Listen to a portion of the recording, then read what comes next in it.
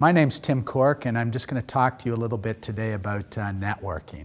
A lot of people ask me, I've sort of coined a phrase called net giving, and I get this all the time. People come up to me and say, why would you call it net giving? And really what net giving does is net giving takes the work out of networking. Let me just define it for you. Net giving is just the attitude of what can I do for you. So when you walk into a room, when you're meeting with other people, and you're networking, and a lot of people think this is pretty complicated. If you have the attitude of what can I do for you, how do you think the conversation's going to go? How do you think people are going to react to you? Because most people go into networking situations with the attitude of take. What can you do for me? That's just short-term thinking. So if you go into any situation when you're networking, when you're meeting with other people, when you're doing presentations, anytime you have one-to-one interaction or you're with other people, then you should always have the attitude of what can I do for you? And some of the ideas, so that's the whole net giving concept. It's just the attitude of what can I do for you?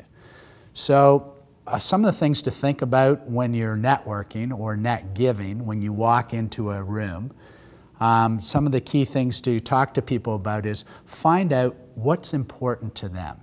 See, a lot of the time, because if I ask you what's important to you, well, you're important to you. So find out, ask them questions, get them to talk about what's important to them. And that, again, that's the power of net giving, because it's not about me, it's about you. It's about the person you're talking with. It's about the person you're connecting with. Some of the other things, a lot of the time people will say from a giving standpoint, when you say net giving, what do you mean by giving? And here's some of my favorite gives. And I actually use this thing called G7. G8's already taken, so I went with G7. And G7 is simply this: give, give, give, give, give, give, and give again. The attitude of giving. And again, so what do you mean by giving? What is the attitude of giving? Well, here's a good one. You're born with 2 ears and 1 mouth. Use them proportionately. So when you're dealing with people, when you're talking with people, the best way to control any situation, ask good questions and listen. What a gift. What a great gift. What a great gift. What's another really good one? Compliment people. But only if it's genuine, only if you really mean it. That will make a difference, that will make an impact. So some of the other things to think about giving, sharing, collaborating, these are all net gives. Again, when you're networking with other people, and one of the things I'd like to do while I'm talking to you right now too is let's define what networking really is, because people get messed up with the whole concept. They go, networking, this is daunting, it's intimidating. I'm not really comfortable with this. I'm not good at it. But if we can just define this and sort of simplify it a little bit, if you think about it, networking is simply just connecting with people.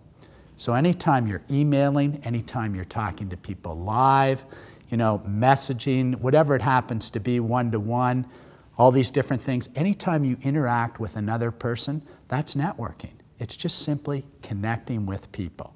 And that really is what the power. So what I'm going to do is I'm going to give you 3 really good tips right now to think about when you're networking, when you're with a group of people. Here's some things to think about. First of all, when you go into a room, a lot of people, they want to go and they want to talk to as many people as they can, as quickly as they can.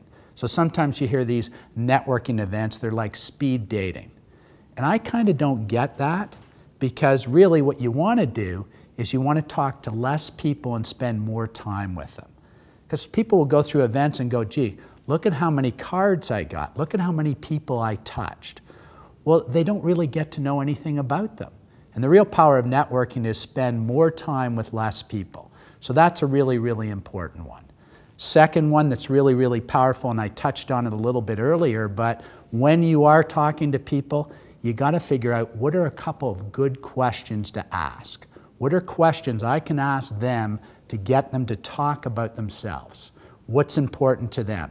And if I can, get them to talk about, if somebody comes up, for instance, here's an example. If somebody comes up to me and says, how are Stephanie and Jeffrey, my kids? They got me. They got me. It makes a difference. It has an impact on me. So when you're in there, number 2 is ask good questions, okay? And the third one is very, very critical too, is when you meet with other people, think about some way you can compliment them. What's a compliment? And I touched on that earlier too.